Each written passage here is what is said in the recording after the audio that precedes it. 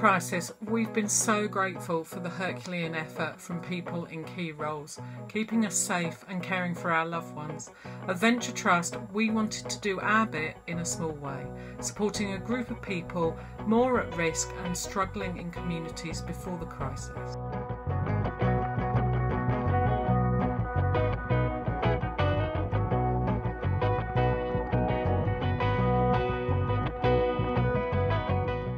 As we move forward, it's clear how connected we are.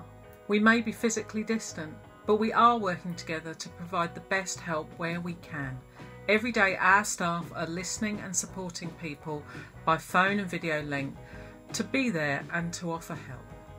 Our future well-being will be shaped by the choices we make in recovery, how we rebuild the economy, support people in communities, the quality of our environment, and importantly, how Scotland includes and supports everyone to achieve their potential.